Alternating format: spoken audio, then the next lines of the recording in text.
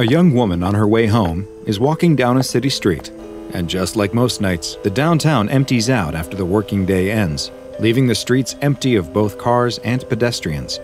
She hates when she has to close the shop and walk to her bus stop alone, and she is excited that in just another week, she will be starting a new job that's just around the corner from where she lives. She just has to get through these last few nights of being the last one at the store and having to walk home alone. Her more immediate concern now, though, is that her music has stopped. The young woman takes her phone out to check it. Dead. She must have forgotten to plug in the charger. She hates when she does that. Now she'd have to spend the bus ride staring out the window at nothing. What was that? The woman looks up from her phone. Did she see someone? She turns around and sees something on the other side of the street. It's dark, and all she can make out is a big, shadowy figure. She doesn't stare for long, though, and starts to walk again, picking up her pace slightly. She can hear the sound of footsteps and glances over her shoulder. The person across the street is moving too, and they seem to be matching her pace, avoiding any streetlights to remain in darkness. She starts to move a little quicker, and so do they. The young woman grips the pepper spray in her pocket. She doesn't know what this person is doing or what they want, but she's going to be ready for them. She keeps walking and glances over her shoulder again. They're crossing the street towards her now. She ducks into an alley, and as soon as she's around the corner and out of sight, she starts to run. She sprints through the alley as fast as she can. She looks behind her, frightened of what she might see, but no one is there. Maybe she was wrong and they weren't following her, but she's not about to stop running and find out. She emerges from the alley, still running as hard as she can. She reaches her bus stop and finally stops to catch her breath. She checks her watch. The bus should be pulling up right now, but it's nowhere to be seen. She looks around, and what she does see is the shadowy figure coming out of the alley, and it's coming straight towards her. She backs up into the bus stop and takes the pepper spray out of her pocket, her finger ready on the trigger. The shadowy figure keeps moving towards her when suddenly, the dark street is lit up. The woman looks behind her to see her savior. It's the bus. She turns back to see the shadowy figure retreating to the alley, as if the light is pushing it away. The woman breathes a sigh of relief, and finally lets some of the tension in her body release as the bus comes to a stop in front of her. The door swings open and the woman steps inside. "I've never been so happy to get on the bus," she says to the driver as she scans her transit card. The driver doesn't respond, though. In fact, he doesn't react to her at all. He just keeps staring straight ahead. The woman doesn't push it, though. She's just happy to be on the bus, even if it is completely empty. She heads to the back of the bus and takes a seat. As the bus pulls away, she can almost swear she could see the shadowy figure standing in the alley, watching her.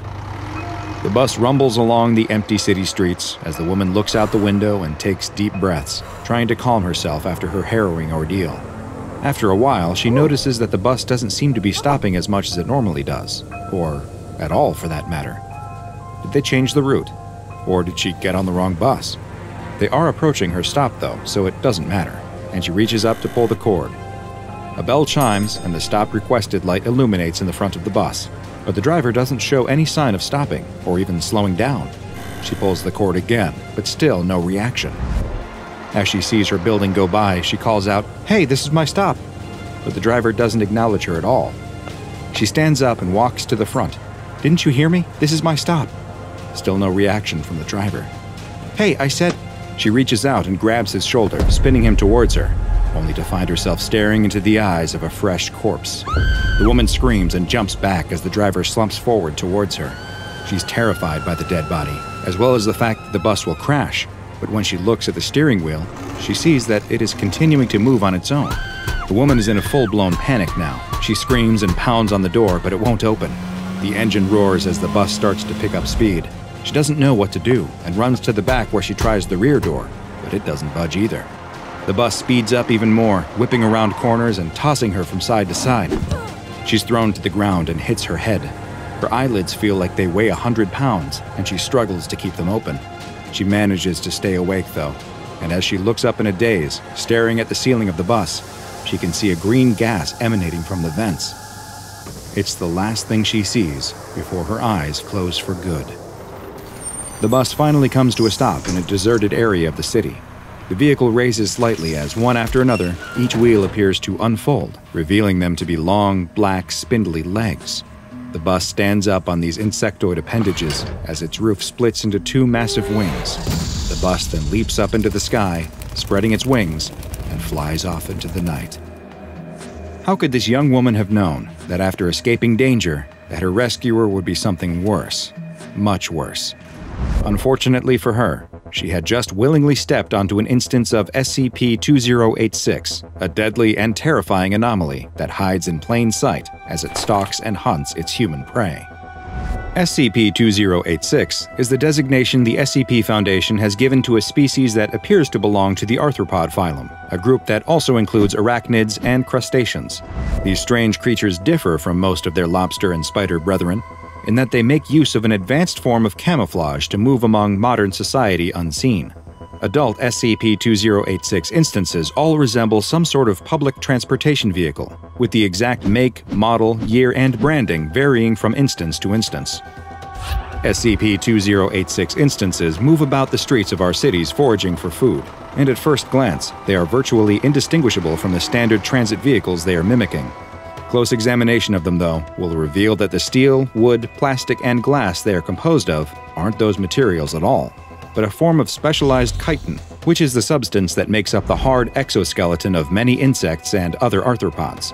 And that's not the only aspect of SCP-2086 that isn't actually what it appears to be. The wheels on the bus may go round and round, but they also are capable of unraveling into long, thin legs that create a very imposing image when SCP-2086 is standing up at its full height. The roof, too, is able to unfurl into a set of giant insectoid wings, and after leaping into the air with its powerful legs, the wings will spread and the bus can take flight, which appears to be its preferred method of travel when it is not in its camouflaged hunting mode. Its headlights, too, are an entirely biological mechanism, consisting of two large bioluminescent optical organs similar to those possessed by SCP-015-IT and SCP-745. Dissections of SCP-2086 specimens have shown them to have an entire system of organs, including a heart, brain, and stomach, which are found beneath the flooring in the creature's interior chamber.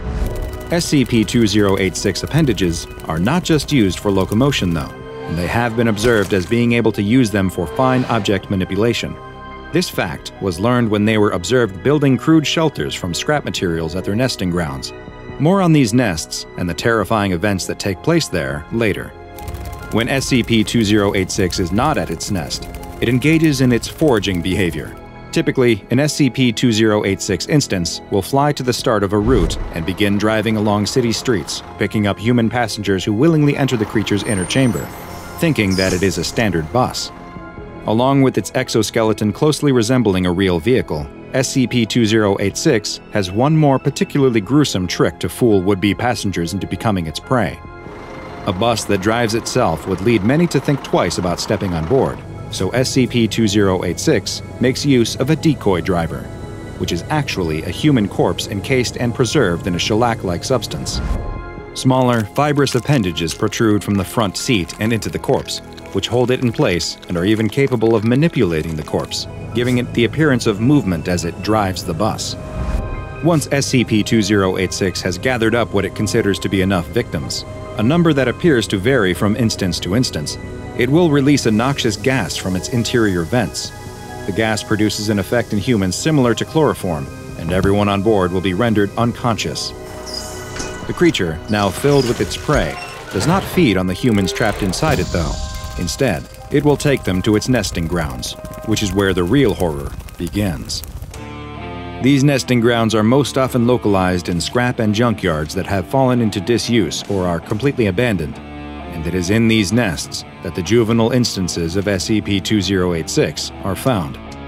While a full-grown instance can weigh as much as 17,000 kilograms, which is the approximate curb weight of a normal bus, extensive field research and observation into SCP-2086 has led to the identification of the smaller, juvenile instances, which are much smaller than their adult counterparts, weighing under 200 kilograms. But they don't stay this size for long.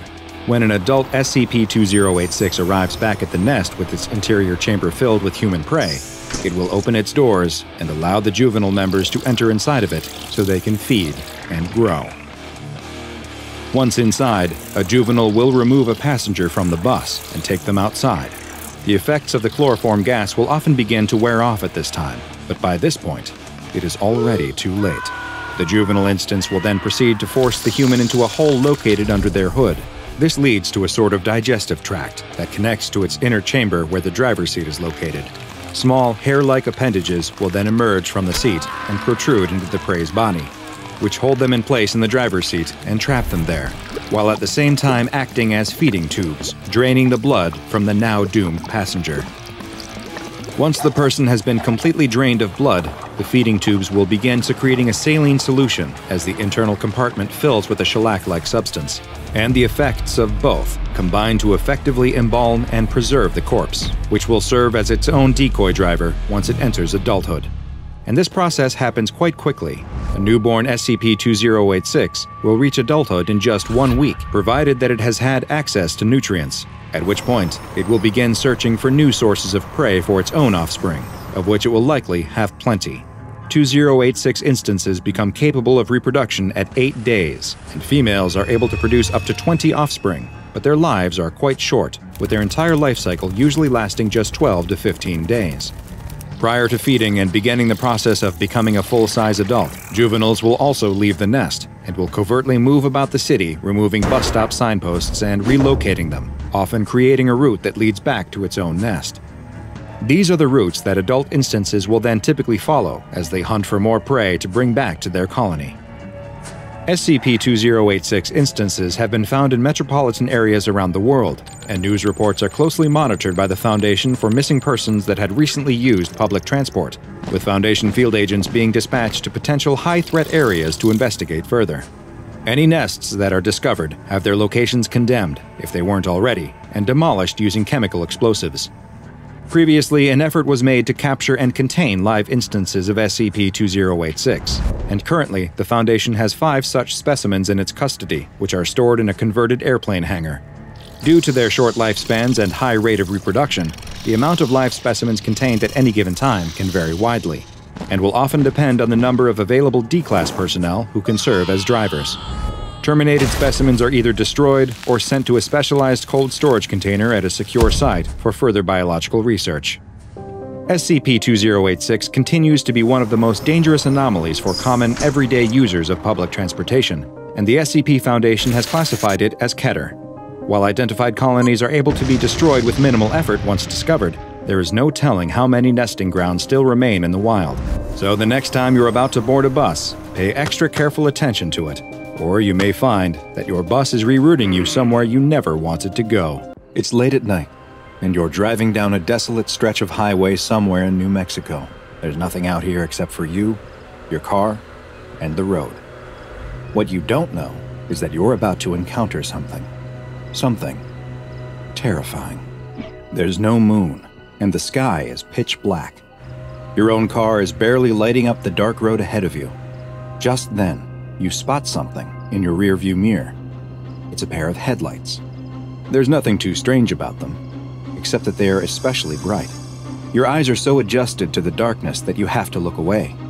When you glance in the mirror again, you see that they're closer, much closer.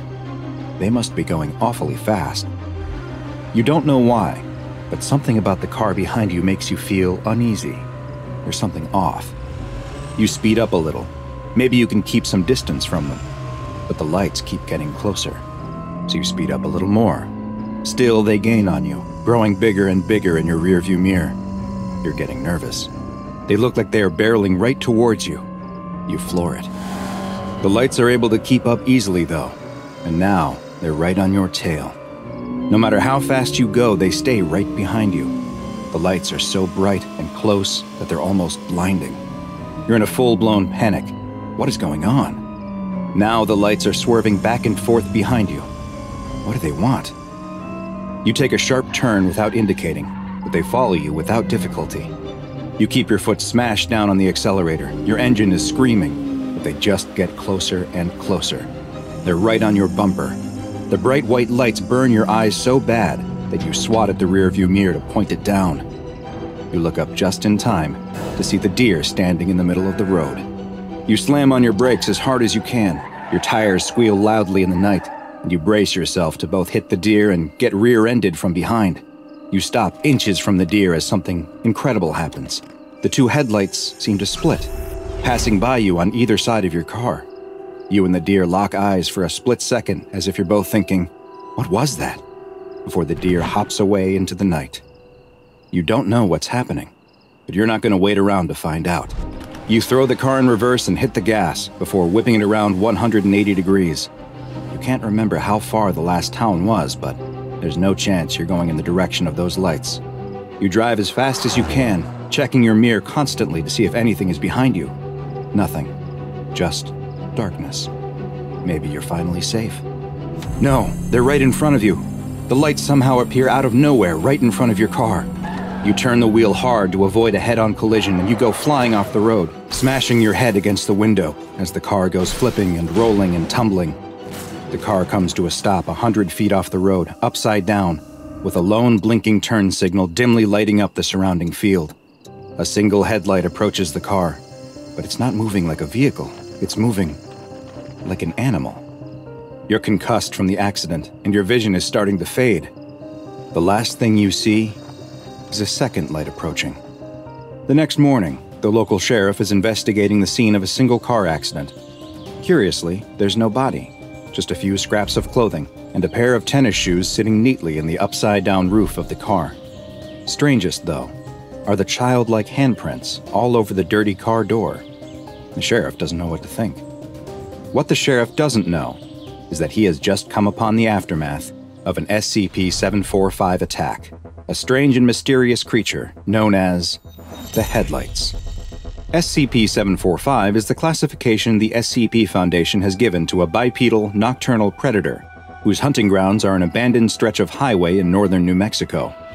SCP-745's most distinctive feature, by far, is its head, the top of which is a bloated sack of translucent skin. There are no visible sensory organs present on the head, nor does it appear to have a solid skull, and the creature's brain can be directly seen through the semi-transparent skin, which is covered in a web of bioluminescent organs. These organs are capable of producing a steady output of light that's been measured between 1400 to 3200 lumens, which is the equivalent of bright xenon gas headlights. The entity has been observed to have the ability to change the color of this light, as well as flash it in specific patterns. It is theorized that it engages in this behavior as a way to defend itself, and potentially may also use it as a way to communicate with other members of its species. The rest of SCP-745's body is covered in skin that is a deep, dark, black color that almost seems to absorb light. This quality, when paired with their blindingly bright head protrusion, gives the appearance of a floating point of light in the darkness. Because SCP-745 entities hunt almost exclusively in pairs, with their preferred hunting grounds being remote sections of highway, they are easily mistaken for oncoming or approaching headlights. Two SCP-745 entities are able to move together in perfect synchronicity, running in tandem at speeds up to 180 kilometers per hour. Together, they will target lone vehicles that they spot on the highway, and will begin to chase or run straight towards them, giving the unlucky driver the impression that a fast-moving car is rapidly approaching them. After they near the targeted car, they will attempt to stop it by any means necessary, whether by simply forcing the driver to pull over out of fear, or by running them off the road completely. Once their prey has stopped, crashed, or become otherwise incapacitated, the pair will stop moving together and approach the car separately to directly assault and then consume the vehicle's occupants. Next to no remains are left following an attack, save for a few scraps of clothing in the victim's shoes. Other than the damage sustained during the accident, there is never any other sign of struggle or forced entry, with the only other evidence left at the scene being the childlike handprints from SCP-745's small front paws. Strangely, analysis of SCP-745's genetic structure has revealed that unlike humans, they are not a carbon-based life form, meaning it is unlikely then that they are able to derive any nutrition from the consuming of human flesh. It is theorized then that they may be hunting solely for sport or some other form of perverse enjoyment. This question remains unanswered, as currently there are no recorded observations of SCP-745 feeding in the wild, as successful attacks have never left any witnesses, and specimens captured by the SCP Foundation refuse to eat it all. No lairs, nests, or other refuge of SCP-745 has ever been found, nor has the Foundation located any breeding grounds or young examples of the entity. It's unknown how or if they reproduce, or when they may have first appeared. What is known is that they had established a wide hunting territory across the American Southwest until Foundation teams began a program to thin their numbers in the 1960s. The effort appears to have been successful so far, and all recent sightings of SCP-745 have been limited to a specific stretch of highway in northern New Mexico. SCP-745 has been classified as Euclid, and in order to limit potential exposure to civilians, the Foundation has purchased the land surrounding the highway, with traffic being redirected to other roads. Foundation security teams disguised as highway patrol officers are to remove any trespassers or lost travelers who accidentally find themselves on the dangerous stretch of highway. The security teams are also tasked with attempting to capture any instances of SCP-745 that they can, and any recovered creatures, live or dead, are to be loaded into Class 3 BCU storage containers and transferred to Site-17 for further study. Containment procedures that are able to preserve living specimens are still being researched, and currently, no examples of SCP-745 have survived for more than a week in captivity. However, seeing as there have been no new sightings of SCP-745 outside of the isolated and monitored stretch of highway, and all reports of phantom lights elsewhere in the country have not pointed to evidence of additional SCP-745 outbreaks, they are considered to be effectively contained. It's late on a Saturday night in New York City. 11:55 p.m. to be exact. A man is running towards the subway station on 59th Street. He's just gotten off from work at the restaurant where he waits tables, and he's in a hurry to get home and spend some time with his girlfriend. As he approaches the station, he notices something strange. Someone has placed a wooden barrier in front of the entrance. The man has never seen something like this before, but he hasn't lived in Brooklyn very long. Everything about the station looks normal behind the barrier, and he's in a hurry. He doesn't want to have to go several blocks to the next station, so he hops the barrier. What's the worst that could happen? As the man walks onto the train platform, he starts to second-guess his decision. The platform is empty, and come to think of it, he hasn't seen anyone in the station at all. Maybe he did make a mistake. Maybe the station really is closed for repairs. He turns around to leave, but just as he does, he hears a train. Good. Everything is normal. He checks his watch. 11:57 p.m. on the dot. The train comes to a stop, and its doors slide open. It looks a little older than the trains he usually rides, but it appears to be in perfect shape, and it's going the direction of his home, so he steps on board. Just like the station and the platform, there's no one else on the train. Strange, but he's ridden nearly empty trains before, especially late at night, though usually at this time on a Saturday there's at least a few people on board. Just then, he hears something in the station. He turns to see someone running down the platform crying out. "Stop! Stop!" the man in the Mass Transit Authority vest cries, dropping what looks to be his dinner on the platform as he runs. While the MTA worker is still several feet away, the doors snap shut, and the train begins to move. The MTA worker cries out again to stop, but he knows there's no point. He watches as the train heads down the tracks and disappears into the darkness. With a sigh, he takes out a walkie-talkie and it squawks to life. "We've lost another one," he says. "Hi, I'm Dr. Bob, and this is SCP-052, also known as the Time-Traveling Train." SCP-052 appears to be a standard-looking Type R4 New York City subway train. Official city records state that the train was built in 1932 and decommissioned for scrap in 1975. Despite the fact that it should no longer exist, SCP-052 continues to appear on the Uptown AD track at the 59th Street and 8th Avenue station at exactly 11:57 p.m. every Saturday night. The train appears to be in perfect condition, just the same as when it was built over 80 years ago, and it is marked as an A train. Each Saturday, the train arrives at exactly the same time, opens its doors to accept or discharge passengers for precisely 5 minutes, then closes its doors and disappears until the next week. Where did the train come from? And where does it go in between the weekly appearances? These are questions the SCP Foundation is trying to answer, but perhaps the most frightening aspect of SCP-052 is that once you get on the train, there's no guarantee of ever getting off. Sadly, the majority of subjects that have been observed boarding SCP-052 have not been heard from again. The rare few that have been recovered claim to have boarded the train on various dates ranging from 1976 all the way to the year 2204, with the latter claiming he thought he was boarding a special 300th anniversary train. Thus far, none of the recovered passengers have reported any memories or knowledge of their time on board the train between entering and exiting.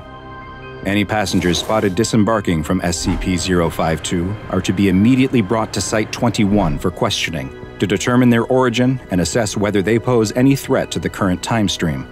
The Foundation has had great success administering Class A amnestics to passengers who arrived from the past and reintegrating them into society. But any passenger who is identified as being from the future must be held indefinitely to prevent potential disruptions to this reality's time stream, per Order 69-A1 from O5 Council Member 05-9. There are currently 26 recovered passengers being held at Site 21 who fit this description, and there are not yet any procedures in place that would allow for their safe release into modern society, nor has there been any workable theories for how to return them to their original home time. Despite the protocols in place to prevent public access, some passengers from the present have still managed to accidentally board SCP-052, and subjects from other times continue to appear. Following interviews, it's been discovered that some of these subjects arrived from alternate timelines and realities. This raises the question of whether it is possible for SCP-052 to appear in other times and places, which may require the containment of additional locations, and reports of any suspicious activity involving unscheduled trains are being monitored and investigated around the world. Following its initial discovery, several tests were attempted in order to better understand the anomalous train and what may be happening when it is no longer visible. The first test took place on May 31, 2009. An agent was told to simply board the train. They did as requested, and have yet to be recovered as of the present date. A second test took place a week later on June 6th.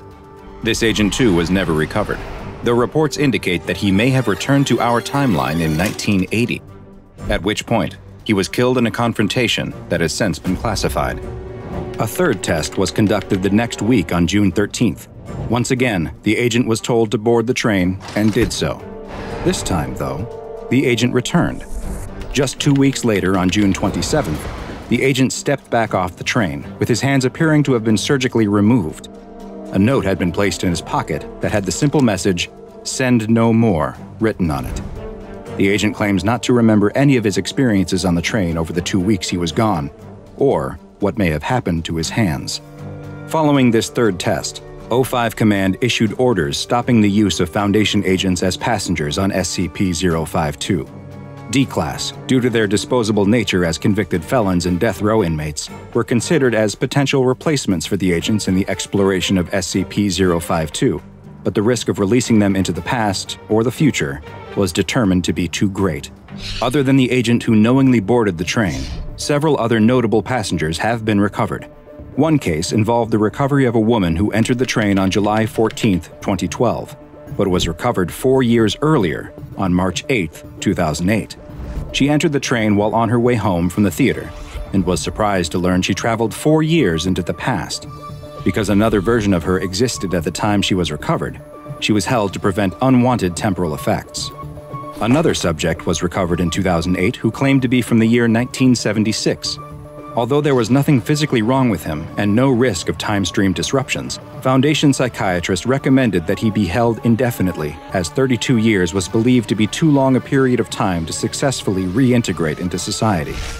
Perhaps the most interesting recovery was of a man claiming to be a Level 4 supervisor from the SCP Federation, who boarded the train in December of 2124. He said that he had been administered a Class A amnestic prior to boarding, and remembered nothing until his recovery in 2010. While the agent can clearly never be released into society, O5 Command has approved the sharing of classified information about various anomalies, in the hopes that he can provide additional information on possible containment procedures. Because SCP-052 has so far proven impossible to stop or remove from the New York City subway system, it has been classified as Euclid. But its predictable nature means that the Foundation is usually able to prevent the public from encountering it. The 59th Street ABCD station is closed to the public between 11 p.m. on Saturday night and 1 a.m. on Sunday morning, under the pretext of track maintenance. Any passengers seen leaving SCP-052 must be taken to Site 21 for debriefing and processing, and members of the public who simply see SCP-052 may be released after the administration of a Class B amnestic. As for what happens to most of the passengers who board SCP-052 and are never seen from again, we simply don't know. A violent storm rocks a merchant ship back and forth. Huge waves roll over the deck and threaten to capsize the vessel. A merchant sailor grips the railing, trying with all his might not to be thrown overboard. With a loud twang, a cable snaps loose. A hand suddenly grabs his shoulder. He turns around with affright to see that it's one of his shipmates. He points towards the bow of the ship and yells over the roar of the storm that they need to try and repair it. The two men make their way to the front of the ship, and the sailor starts working to fix the broken cable. He looks up to see that his mate is no longer working. He's staring straight past him, and there's fear in his eyes. The sailor turns around to see a massive tentacle sticking out of the sea. The huge appendage is mind-boggling in its size. He can only stand there, marveling at it, until it begins violently smashing against the deck. The sailor dives out of the way just before the tentacle crashes down right where he was standing, where his crewmate was still locked in fear. The ship is in chaos as more tentacles appear and slam the deck over and over. One cracks the deck right next to him, sending him flying. He comes to moments later in a wreckage pile. Nothing else has changed, though. Whatever this monster is, it's not stopping its assault on the ship. The sailor stands up and picks up a sharpened piece of wood from the pile he was lying in. He runs over to the nearest tentacle and thrusts the sharpened stick into its flesh. There's a mighty roar from the sea, and the tentacles stop their onslaught. They go limp before sliding into the sea. The sailor looks around at the carnage that's been wrought. Dead bodies and debris litter the deck. He moves to check on his crewmates, when right in front of him, bursting from the sea, is the head of the biggest squid he has ever seen. A massive beast that must be 1,000 meters long. Whatever he had seen before of this creature was truly just the tip of the iceberg. With another roar, the creature lifts up out of the water and wraps its arms around the ship. The sailor only has time to duck down and close his eyes before the entire ship is pulled down beneath the waves. With a gasp, the sailor breaks the surface, screaming and gulping for air. He's alone now, treading water in the middle of the ocean during a storm, but not for long. The squid reappears, its head slowly rising out of the water just in front of him. Its head, the size of a house, has two giant, uncaring black eyes that seem to both see him and not. It extends a tentacle toward him as it leans back in the water, exposing its huge beaked mouth. It wraps its powerful arms around him and starts to pull him towards it, when suddenly, there's an explosion. The squid has been struck by something. Both the sailor and the creature turn to see the most incredible thing. A battleship is coming towards them, slowly rising out of the ocean as if it were somehow submerged, and it's firing on the creature. The squid drops him and starts heading towards the ship. This is going to be a battle for the ages. While this sailor had no idea what he was witnessing, the SCP Foundation was all too familiar. This was yet another incident of SCP-2846, also known as the Squid and the Sailor. But first, a quick personal request from me. I need your help to spread the word about the lesser-known anomalies in the SCP Foundation's archives. The best thing you can do to help me is subscribe, turn on notifications, and then go tell your friends to do the same. This is a huge help and will let me bring you more and more SCP anomalies. Now back to our file. SCP-2846 is the name given to a set of phenomena that occur in the Gulf Atlantic region. These phenomena consist of interactions between two entities, known as SCP-2846-A and SCP-2846-B. 2846-A is a gigantic, aquatic creature that resembles a cephalopod, though no similar organism has been discovered that is even close to approaching its size, with estimates placing 2846-A at being at least 950 meters in length. This creature appears in areas of deep water during storms and will attack civilian vessels, especially cruise ships and merchant vessels. These attacks are sporadic and follow no known patterns other than that they take place during inclement weather. They are sudden and without warning, and will nearly always result in the complete destruction of the targeted vessel if they're not intercepted. Attempting to stop these attacks is SCP-2846-B, a large seafaring vessel that in its current form resembles a Pennsylvania-class super dreadnought battleship, though it appears hazy in photos and videos, as if translucent, and eyewitness observers have described the ship as looking vaporous. Just like SCP-2846-A, this ship will appear from deep water, surfacing near the site of a 2846-A event. The vessel will fire on the creature, drawing its attention, and the two will then engage in a heated battle. The two will continue fighting until SCP-2846-A is rendered immobile or completely incapacitated, after which it will sink down into the sea. Following its victory, the ship too will then submerge and disappear beneath the waves. SCP-2846-A is believed to have existed for thousands of years, and maybe even older than that. The creature's existence was first recorded in an Icelandic saga from the 13th century, but the Foundation's first documented sighting came in 1905, when an agent working for the Foundation, one Admiral Reginald von Allen, spotted the creature surfacing with a whale wrapped effortlessly in its tentacles. Soon after spotting it, a ship of the line surfaced as well to do battle with the creature. The Admiral tried to signal the crew that he could see on the deck of the ship, but the vessel descended back below the surface before any communication could take place. In 1935, the mysterious ship appeared again, near the SCPs Hildegard, and this time, the anomalous vessel was the one to initiate communication.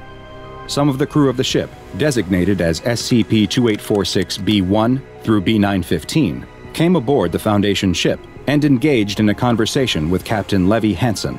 SCP-2846-B1 identified himself as David Thomas Jones of the Royal Navy, and went on to explain that their ship had been sunk by a monster resembling SCP-2846-A over 300 years in the past. He described how after sinking into the darkness of the sea, he awoke on a mysterious shore where he met with a woman who referred to herself as Calypso, the goddess of the sea.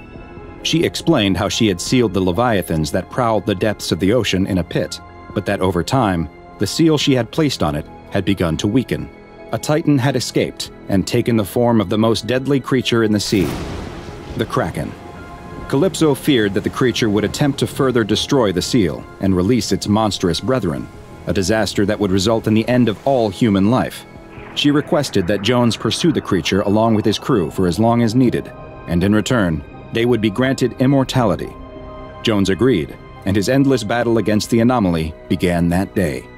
The reason he had now come aboard a Foundation ship was directly related to this task. SCP-2846-A had grown more powerful over the years, larger and bolder too. He and his men couldn't die, but many more would if they were no longer able to subdue the beast. He needed something from the SCP Foundation. He needed a bigger boat. Following this conversation, and seeing the value in allowing Jones and his crew to continue their mission, the Foundation commandeered a newly built Pennsylvania-class super dreadnought battleship from the U.S. Navy, the USS Montana. The ship was sunk 15 kilometers from a Foundation naval facility in Cuba. 30 hours later, the ship surfaced from the sea, though it was now more heavily armed than the USS Montana had been. As part of the agreement, SCP-2846-B was fitted with an explosive device that is capable of completely destroying the ship should the crew for some reason ever turn their guns on Foundation or other human targets. In 2013, an important discovery was made after a tracker was attached to SCP-2846-A. Deep in the Atlantic, roughly 1,300 nautical miles west of Florida, a depression in the ocean floor with a large iron object on top of it was found. 2846 seems to return to this site over and over, where it has been observed clearing the rocks from the area. And it appears that it is almost finished with its task. The iron plate on top of the depression is nearly exposed. It's not known exactly what's underneath, but whatever it is, it's hot. Very hot, with temperatures near it measured at over 4,000 degrees Celsius. It's feared that whatever the creature is trying to unearth, it would lead to an XK end-of-the-world scenario, and it is imperative that it not be allowed to do so. And there's more bad news when it comes to SCP-2846.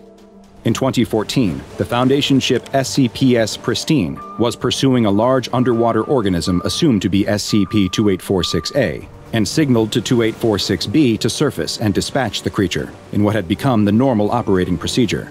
Something strange happened, though, and the Pristine was suddenly struck by a mysterious force. As SCP-2846B began to engage with the now surfaced 2846A, the crew of the Pristine reported seeing numerous eyes appearing and disappearing in the water below the ship. They had never seen anything like it. The ship was struck again as satellite images spotted an enormous entity directly beneath the ship. The Pristine began taking on water, and the crew was forced to abandon ship. 2 other SCP ships in the area fired on the strange, many-eyed entity, causing it to once again disappear into the depths of the ocean, as SCP-2846B banished 2846A to the ocean once again. Due to the ongoing danger of SCP-2846A, it has been classified as Keter. In the event of an appearance, Mobile Task Force Tau 11, also known as the Can Openers, who are stationed aboard the SCPs Nikolai, are to utilize a special transmission device to signal the crew of SCP-2846B and maintain contact with them throughout their engagement with the creature. Tau 11's primary mission is to minimize civilian exposure to the anomaly, and any non-Foundation ships that come in contact with either 2846 entity are to be moved from the area, and all aboard the craft are to be given Class C amnestics.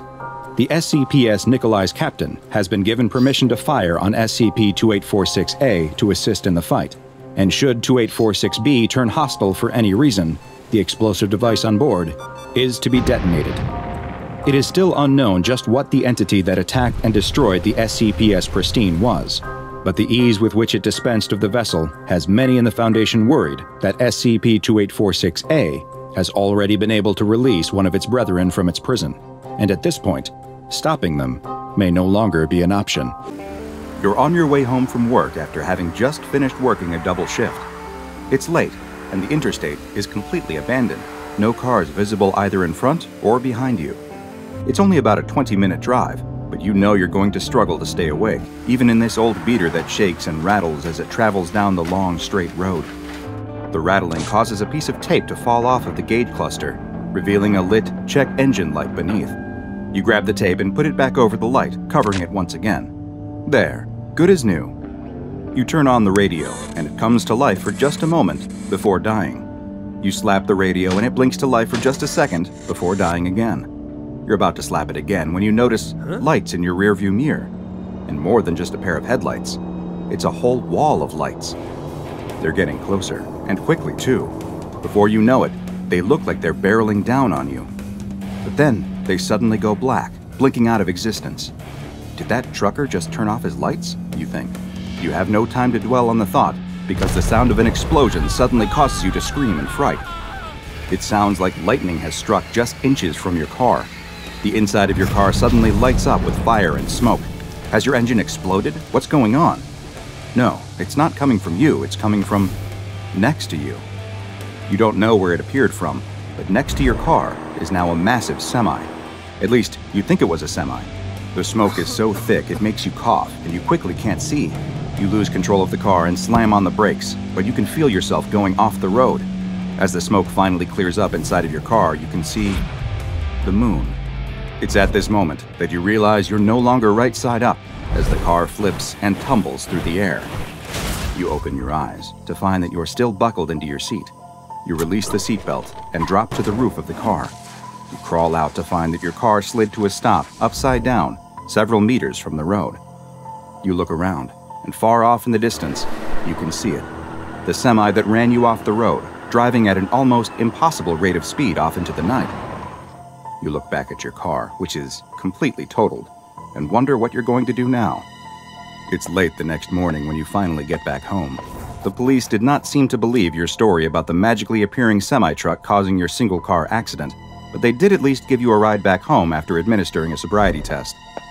You enter your small studio apartment and look around at the sparsely decorated room, wondering how you're going to pay rent next month if you can't get to your job.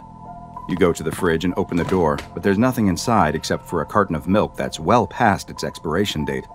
You open it and take a whiff, but this is too far gone even for your state of desperation. You close the fridge and lean on the door, trying to figure out what you're going to do. You're so deep in thought that you barely notice the mail being pushed through the slot in your door. You decide to go pick it up, even though you know it will only be bad news. And you were right. Bills, bills, and more bills. First, second, and final notices. You wonder if you've ever had a piece of good news show up through that slot in your door. What's this, though? The last piece of mail is a battered and folded envelope that looks like it's been used and repurposed many times. It feels thick and heavy, but there's no information on it at all. It's completely blank. You open the envelope, and your eyes light up. Inside is money. It's a stack of crinkled old bills, different denominations, all in a random order, but there's a lot of them. There must be over $1,000 here. And there's something else, too. A note. You unfold the creased and dirty piece of paper to see a simple message that looks like it was hastily written in black crayon. All the note says is, "Sorry about last night. Hope this helps, compadre." You flip the note over and look in the envelope again, but there's nothing else other than the wad of cash. The apology note may have been unsigned, but you weren't the first to receive something like it, and you would be far from the last. The SCP Foundation, though, knows exactly who sent it. This was a message from SCP-3899, also known as the Night Hauler. SCP-3899 is a black Peterbilt 379 semi-trailer truck with an attached trailer, but as you no doubt have determined, this is no ordinary truck. SCP-3899 has the anomalous effect of appearing seemingly at random upon stretches of highway within the continental United States, and usually at a considerable distance away from any other motorists. The truck will manifest already in motion, traveling within roughly 3 kilometers per hour of the posted speed limit, but it will not stay at this speed. Once SCP-3899 has appeared, it will almost immediately begin accelerating, and the speeds it can reach are truly staggering. Despite appearing to be a normal truck, SCP-3899 is able to reach impossibly fast speeds, and it's been observed traveling at over 420 kilometers per hour, or 267 miles per hour. As SCP-3899 flies down the road, it will attempt to avoid other vehicles and roadside objects, and has even been shown the ability to displace itself across short distances, which it seems to mostly do in order to avoid collisions with vehicles. SCP-3899 will disappear and then immediately appear somewhere else, though always within 300 meters of its last location. This reappearance will be accompanied by a thick cloud of dense, black smoke that lab tests have revealed to consist of a mixture of diesel fuel combustion byproducts, volcanic ash, and trace amounts of unidentified human blood. The anomalous truck will only appear at night and will demanifest completely once it encounters direct sunlight, or if it causes an automotive accident, which it has done plenty of times. In one particular incident, undercover SCP Foundation agents working within the Virginia State Department of Transportation became aware of reports of a large black truck appearing on a particular stretch of interstate that had caused multiple accidents.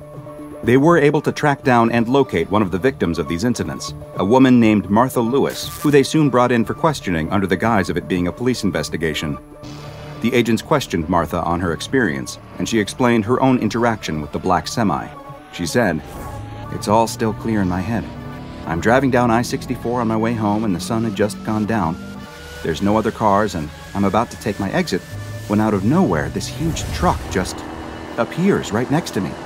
There's a bunch of smoke, like it was on fire or something, and the sound was like a bolt of lightning had just struck right next to me. It all happened so fast.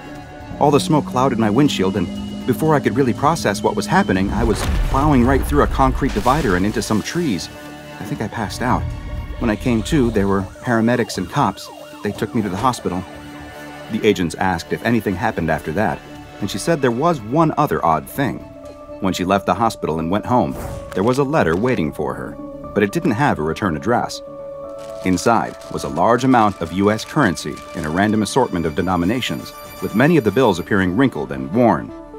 There was a note in the envelope too, which read, "I'm sorry, didn't mean no harm. For the damages, get y'all a new rig and drive on."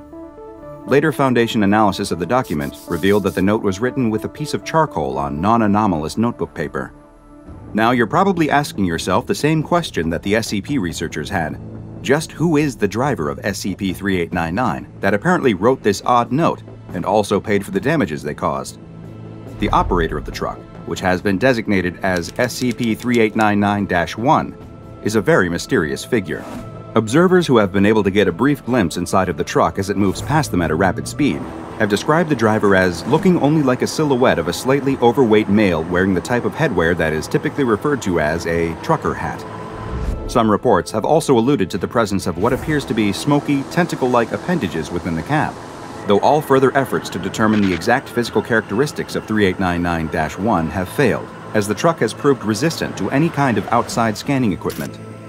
Most of what is known about the driver has come in the form of direct communication, though not in the form of interviews or any other sort of face-to-face interaction. No, while SCP-3899-1 has never been willing to stop and have a discussion with Foundation agents, it does seem more than willing to speak with anyone and everyone in its immediate vicinity over Citizens Band, or CB radio, which is a type of shortwave person-to-person communication system that is popular with many long-haul truckers. In one particular instance, an SCP Foundation helicopter happened to be traveling above a stretch of road where SCP-3899 appeared. An agent within the helicopter began communicating with the anomalous trucker, first asking for their call sign, to which SCP-3899-1 replied, "I'm a night hauler and I'm coming in hot. I know y'all can feel this speed." After adjusting their volume to compensate for 3899-1's loud response, the agent asked if the entity could explain where they came from. 3899-1 answered with, "I roll with the wind. My wheels sing sweet love to the blacktop. I'm filling y'all's veins with road salt and exhaust and the smell of burning rubber. Ain't no bother where I'm from. We all gotta live for the ride and die for nothing." "I see," the agent responded, before asking, "Are you hauling anything in particular?" SCP-3899-1 came back with, "Ain't you listening, girl? You seeing this? What I got is pure rattling salvation. 18 wheels at a time. When y'all's roads is choked, when the ways is blocked and y'all's speed is all dead and gone, I'm dropping this load and we'll all be drinking gas and breathing smoke." The agent didn't understand, though, and asked again who they were and what they wanted. 3899-1 replied, "This is for the souls of the road, for the long nights and dead engines, and everyone trying to put that horizon under their wheels. I am the roar of hot iron. I am screaming freedom. I am the death of all barriers. This rig ain't got no quit, honey. I do not stop. Can you feel the rumble? Can you see the fire and smell the burn? I know you can. I can taste your heart, and I know you want to fly apart with me."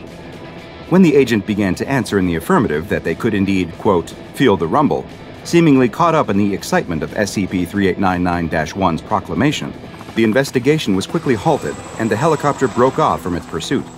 Following this incident, the potential mimetic influence of communicating with 3899-1 is under investigation.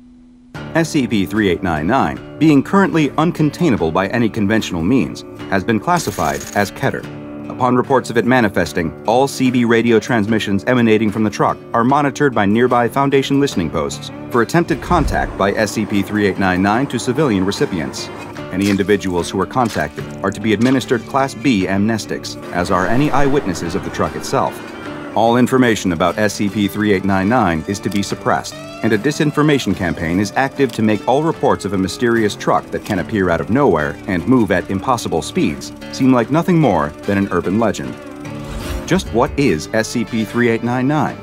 Is the driver some sort of anomalous ghost, or perhaps an old, eldritch god, a manifestation of freedom and perpetual motion given physical form as a diesel-powered behemoth on the highway? Perhaps the answer to that question is up to you. "Watch this," the teenage boy says before jumping his skateboard up onto the stair railing. His friends watch in amazement as he deftly guides his board down the long rail. They hoot and holler in support until suddenly, the boy seems to lose his balance. He falls from the rail and tumbles down the stairs of the large parking garage where they had been practicing their skateboarding tricks. The boy hits the ground at the end of the stairs, and all of his friends go quiet. The boy is stunned, but eventually he opens his eyes and stands up, but none of his friends can do anything except stare. "Oh no, oh no, oh no," the boy says as he looks down at his arm, which is now bent at a 90-degree angle in a spot where no joint should exist. The children watching all begin to scream, and one, unsure of what else to do, turns and runs. "What do I do? What do I do?" the boy with the broken arm says to no one and everyone. Luckily, one of the group quickly collects herself and steps forward to take control of the situation. "Come on," she says, "we're getting you to the hospital." The girl puts her arm around him on his non-damaged side and helps him to the street, where they have a stroke of good luck. parked just a block away, is an ambulance. "Hey!" the girl cries out, waving towards the ambulance. The paramedics inside must have seen her, because the ambulance's lights immediately come on and it drives the short distance to them.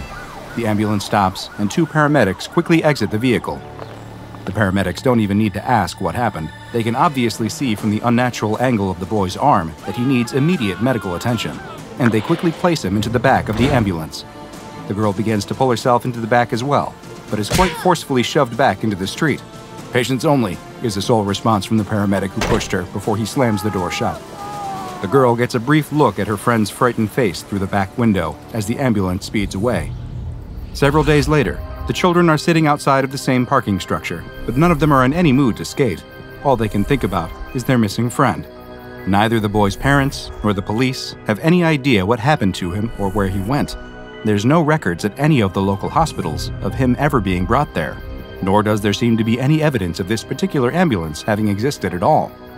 No one even seems to believe the children that he got into an ambulance. The whole story just seems too far-fetched and outlandish, but the children know what they saw. As they discuss the events for the 100th or perhaps 1000th time, one of the smallest of the group suddenly stands up and points. "There it is!" The rest of the group looks in the direction he's motioning and sees the same thing. It's the ambulance. None of them know what to do as the vehicle flies past them, this time with no lights on, and comes to a stop a block away from where they first spotted it.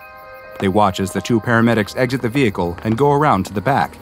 It's hard to see from this distance, but it looks as though they took something out of the rear of the ambulance, something that requires both of them to lift before dropping it on the sidewalk behind some trash cans. The children watch as the paramedics get back into the ambulance and drive away, disappearing just as quickly as they appeared. After a moment of shock, they all in unison begin running to the place where the ambulance stopped. They come to a skidding halt just in front of the trash cans. None of them can do anything except stare until they all break out into screams, one of the children turning and immediately running away. And they have good reason to scream, because in front of them is their friend. His arm is no longer broken, appearing to have been somehow repaired in just a matter of days, but it is also no longer attached to his shoulder. The boy opens his eyes as his friends scream, and looks down to see that his arms and legs have been reattached at a new angle, jutting out from his back, leaving him standing on all fours, his face staring up at the sky like some kind of twisted animal. What happened to this young man was tragic, but he wasn't the first victim of this strange malicious anomaly, and unfortunately, neither would he be the last, because this was SCP-4419, also known as the Butcher's Chariot. SCP-4419 appears to be a seemingly normal vehicle which resembles a standard ambulance, though the exact make and model varies between manifestations.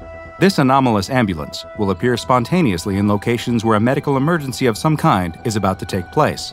Just how SCP-4419 is able to predict where and when these events will take place is unknown, nor is it understood how it always takes the form of an ambulance that resembles one appropriate to the local area. Once the medical event has occurred, whether that be a minor injury like a sprain or something more serious, such as a gunshot wound, SCP-4419 will quickly approach the injured individual. 2 individuals which have a humanoid appearance and are dressed in paramedic uniforms that are, just like the ambulance, always appropriate to the location, will exit the ambulance. They will then secure the victim, using a stretcher if need be, and place them in the back of the ambulance. While the individuals who emerge from SCP-4419 will, for the most part, act as though they are normal medical professionals, they will strongly resist any attempt to either impede them in their quest to secure the injured person, as well as prevent anyone else except for their target from getting into the back of the SCP-4419 ambulance, up to and including the use of extreme physical force. As soon as the paramedic-appearing individuals have managed to secure the victim in the back of the ambulance, it will then quickly leave the area at a high rate of speed, and research has shown that as soon as it is out of observation, SCP-4419 will demanifest, along with whoever is inside. But this isn't the end of what this anomaly has in store for its victim. Between 2 and 7 days later, the SCP-4419 ambulance will suddenly reappear at the same area where it picked up its victim. The same individuals will exit the ambulance and leave the victim somewhere nearby before getting back in the vehicle and leaving the scene once again. The victim who is left behind will always have suffered what can only be described as invasive bodily modifications. Their injuries are so extreme that in most cases they should have resulted in the death of the victim, and yet they will always somehow still be alive. While the exact form of modification will vary from victim to victim, there does appear to be some correlation between the original medical emergency and the resulting procedure. And the SCP Foundation has documented a number of encounters with SCP-4419, stretching all the way back to the early 1980s. Some notable examples include one from 1983, in which a pedestrian who was crossing the street was struck by an automobile, resulting in them breaking their leg. SCP-4419 was on site and quickly helped the man into the back of the ambulance. When he was returned several days later, all of his limbs had been reattached in such a way that they were protruding from the front of his torso. In another event which occurred in 1994, a man suffered a broken jaw in a fight outside of a bar. To no surprise, SCP-4419 was on hand and took the man away for treatment. When he was next seen, his jaw had been permanently forced open, and a glass window had been installed in the back of his throat, which permitted direct viewing of his heart, which had also been moved to the back of the throat. Unfortunately, there was no way to reverse this procedure, and the man had to be euthanized. In 2003, a husband and wife were in a car accident where they each sustained multiple broken bones. When SCP-4419 dropped them back off, the two had been fused together at the back, and any bones that were broken in the crash had been removed completely. When an elderly gentleman had a heart attack in 2006, he was picked up by SCP-4419 and returned with 11 new, non-functioning hearts grafted inside of his body. Attempts were made to remove these additional hearts through surgery, but unfortunately, the man did not survive the procedure. In 2008, a structure fire resulted in 19 people suffering extreme burns. 7 more injuries came when a crowd attempted to stop the SCP-4419 paramedics from placing all of the victims in the back of the ambulance, but they were unsuccessful in preventing them from leaving the scene with them. When the group of victims was finally returned, it was as a single organism, a large solitary mass which twitches and shivers when physical contact is applied. No method for euthanizing this organism has been able to be found, and currently they are stored inside of a tank at Site-31. In perhaps the strangest sighting of SCP-4419, a U.S. private was wounded while on patrol in Afghanistan, and a military medical evacuation vehicle arrived to evacuate him. Suspicious about the vehicle's sudden appearance and the forceful conduct of the medical staff, the private's fellow soldiers ended up opening fire on the vehicle. They reported seeing a viscous black fluid leaking from the vehicle's surface, but they were unable to stop it from taking the injured private. In a deviation from its normal behavior, the victim was not returned to the same place, and instead appeared in the barracks the next day. The victim had been broken down into a thin paste and was spread across the walls. Agents were dispatched to secure what was left of the man, and they reported finding a still intact eyeball that dilated when they approached. The collected viscera has been labeled as remains and placed in storage, but it is currently unknown whether or not the victim has truly expired. Due to the danger SCP-4419 presents to anyone who suffers an injury, as well as its ability to appear virtually anywhere on the planet, it has been classified as Keter. Containment efforts at this point are largely focused on maintaining information control and post-manifestation cleanup, as opposed to any attempts at physical confinement. Anyone who witnesses an SCP-4419 manifestation is to be administered amnestics, and victims are to be treated in order to restore them to their original physical state as much as possible, or euthanized when no viable medical treatments are available, with a cover story constructed in order to explain their death. SCP-4419 is one of the most cruel and sadistic anomalies in the SCP Foundation's database, ranking right up there with SCP-106, the Old Man. Hopefully one day we will find a means to contain this brutal so-called medical vehicle, but until then, be careful if you suffer an injury and an ambulance is suddenly on hand. You might come back changed in ways you never thought possible. There are no streetlights on this stretch of the old, narrow road which runs through a rural part of West Virginia. A car has gone off the road into a ditch and needs to be pulled out. A common task for this tow truck driver, and he's often in the area doing similar jobs, though he's never been on this particular road, and he has to keep his eyes peeled for any signs or other markers that might give him an idea of how close he is to his turn. He spots something up ahead, but as he gets closer, he sees that it isn't a road sign, it's a billboard. As he passes by, he can make out the weathered lettering advertising a diner 20 miles down the road that's probably been closed for at least as many years. As he continues driving, he sees more dilapidated billboards, advertising other long-since shuttered businesses like gas stations and auto body shops.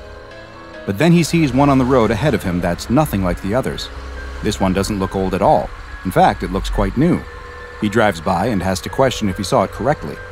It seemed like all it said was, "Get away," over and over, and then the name of a road. Is that an invitation or a warning? It wasn't even clear what kind of business it might be advertising. He continues driving, but he can't quit thinking about that strange sign. He even feels compelled to turn around so he can get another look at it. But there's no need, because as he rounds a curve, there's another of the same sign. This time he slows down as he passes to get a better look, and he was right. It just says, "Get away" multiple times with the name of a road. Wagriwa Road. Must be Native American or something. Now he really can't get the billboard out of his mind. What does it mean? What is it advertising? And why is there a third one of them just ahead of him? He pulls his truck to the side of the road, stopping with his headlights illuminating the sign. He gets out of the truck and stands in front of the billboard. It's just the same as the others. "Get away" written over and over. Wagriwa Road. He can see now that the background of the sign is a picture of some trees on a gray, cloudy winter day. He also notices for the first time that there's another line at the bottom. "Find what you are looking for." What does it mean? Find what you're looking for on Wagriwa Road? Where even is that? There's no directions, no address, no phone number. He takes a step back from the sign and looks up and down the darkened road. What is he doing out here on the side of the road? Someone is stranded in a ditch waiting for him and he's staring at a billboard? He gets back into the truck, puts it in gear, and drives away. As he continues down the tree-lined rural road, though, he inevitably finds his thoughts turning back to the signs. Get away. But find what you're looking for? Doesn't make any sense. Or are you supposed to get away to Wagriwa Road? Who would put these up? And why do they look so new? Everything else out here looks like it's for a business that shut down years ago. What are they trying to... He suddenly slams on his brakes and comes to a screeching stop in the middle of the road. His eyes are locked on what's in front of him. His headlights aren't lighting up another billboard, though. This time, it is a worn road sign. Wagriwa Road. He can't help it. He has to know what's down this road. He has to know what these signs are about. The stuck driver can wait a few minutes longer. He turns his truck onto the narrow gravel road and drives for a few hundred yards, following it around a couple of bends as it winds through the trees until it abruptly ends. There's nothing out here. No buildings, no signs, just what looks to be a dirt path leading deeper into the woods. The tow truck driver switches off the ignition, and the road is plunged into darkness. He reaches under his seat and takes out a flashlight before getting out of the truck. He shines the light into the woods surrounding him, but there's nothing to see. No, wait. There is something, and it's coming down the path out of the trees. "Phil? Phil, is that you?" The figure that stepped out of the woods is talking to him. He shines his flashlight at them, and they raise a hand to shade their eyes from the light. "Sharon, what are you doing out here?" It's Sharon, the tow truck driver's ex-wife, but he thought she'd moved to Colorado after she remarried. Why would she be here? And what was she doing emerging from the woods? "Phil, come here. I need to show you something." He hesitates for just a moment, but then finds that he's walking towards his ex-wife. Before he can reach her, she turns around and starts walking down the path back into the woods, and he follows. He walks just behind her, his flashlight illuminating the path in front of them. He thinks he hears a rustling coming from the woods next to him and searches the trees with his flashlight, but doesn't see anything. "Come on, it's just a little further," she says. "Where are we going? What's just a little further?" "What you're looking for." The woods suddenly open up, and he finds that they are standing in a clearing. She stops walking, and he pauses next to her. He opens his mouth to speak, but she quickly shushes him. "Quiet, they're almost here." The tow truck driver looks around, but he doesn't see anything, just the faint outline of trees that are barely visible on this moonless night. But then he watches as several creatures begin to emerge out of the woods into the clearing. They're deer? He watches as just a few come towards him at first, but then he notices that they have completely surrounded him. There must be over 20. "Turn off your light," she tells him. He obeys, and in the darkness he can see now that there is something special about these deer. Their eyes are glowing with a pale white light. One of the smaller deer steps forward and cautiously approaches him. He squats down and holds his hand out, showing it that he means it no harm. The deer looks back nervously at a larger one that he thinks must be its mother. It looks like it nods in approval, and the smaller deer moves closer. He can clearly see its big, beautiful doe eyes glow brightly in the dark. "You're okay," he says, and leans forward to give it a reassuring pet when...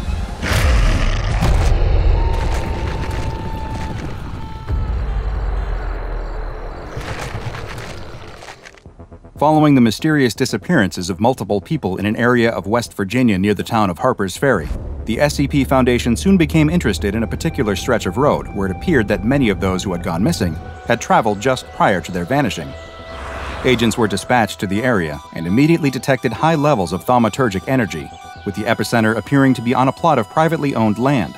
Investigation of local records revealed that the land was owned by a man named Richard Redkin. The Foundation staff contacted Mr. Redkin under the guise of being federal agents investigating a crime that had been committed on the property while he was away. Mr. Redkin happily cooperated with the agents, explaining to them that he had never experienced any abnormal events on the property while he was living there, but that he had not resided on the land for some time. Strangely, he claimed to not know the road as Wagriwa Road, insisting that as far as he knew it had never had an official name, being nothing more than a long driveway out to his property.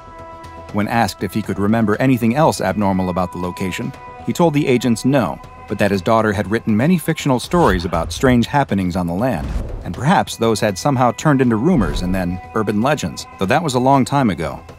When the agents requested to meet with the daughter, he explained that it was impossible. She had drowned many years prior in the nearby Shenandoah River.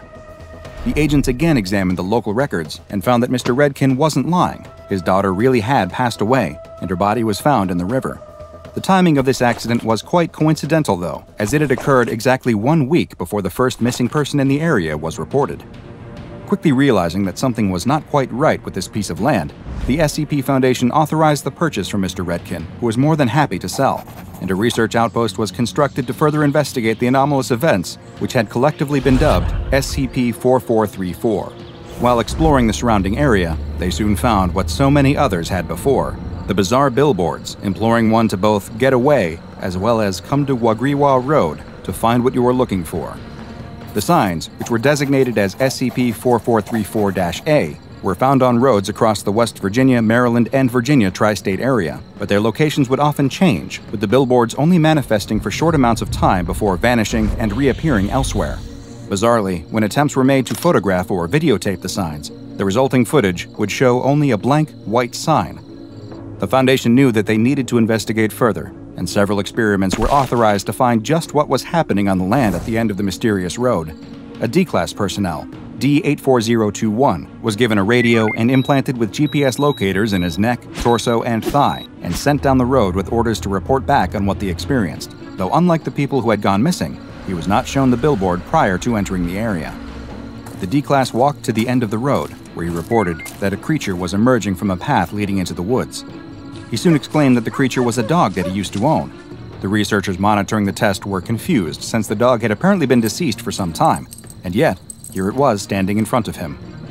Although the D-Class had seemed hesitant at the start of the mission, once he saw his childhood dog, all of his fears were set aside, and he willingly followed it deeper into the forest. After 90 seconds, the D-Class reported that he had entered a clearing and was being surrounded by a group of deer.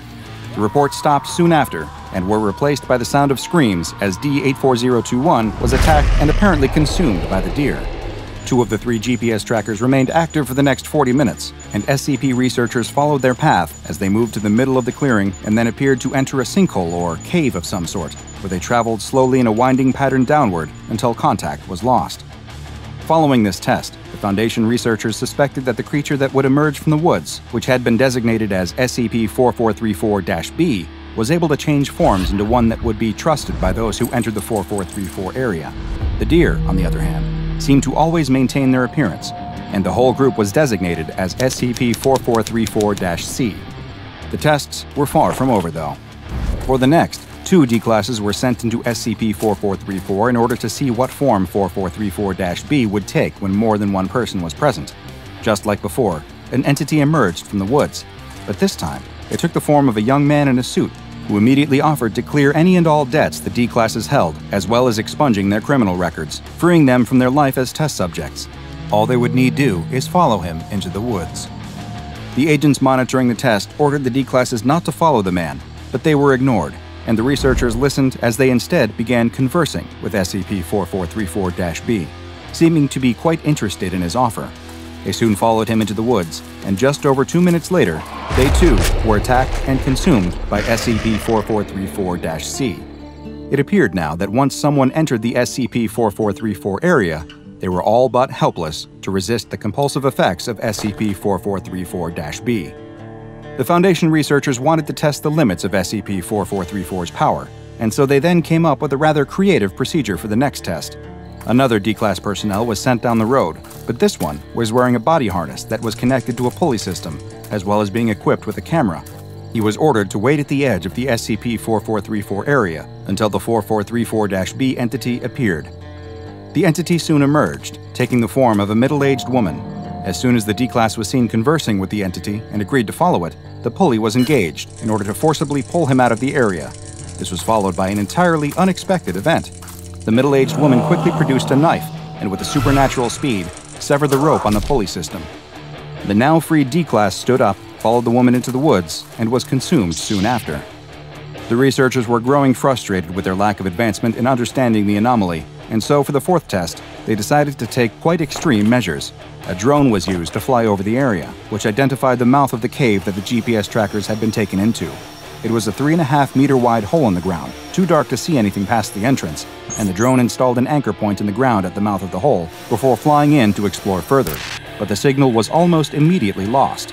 Progress had been made, though. Yet another D-Class was selected, this time one who had climbing experience. D-84041 was warned in advance that the SCP-4434-B entity would appear to her and would have a compulsive effect, and that she was to ignore them no matter what form they took, and instead proceed as quickly as possible to the cave, which had been designated as SCP-4434-D. D-84041 was taken to the road, and she immediately began running down the path into the woods. She was able to reach the mouth of the cave without seeing any anomalous entities, neither 4434-B nor the carnivorous deer. She quickly attached the rope she had brought to the anchor that was installed by the drone and began rappelling into the hole. As she descended down, she described the normal, rocky cave, one that grew wetter the further down she went. Surprisingly, she soon reached the bottom, where she found a spherical room, roughly 8 meters across.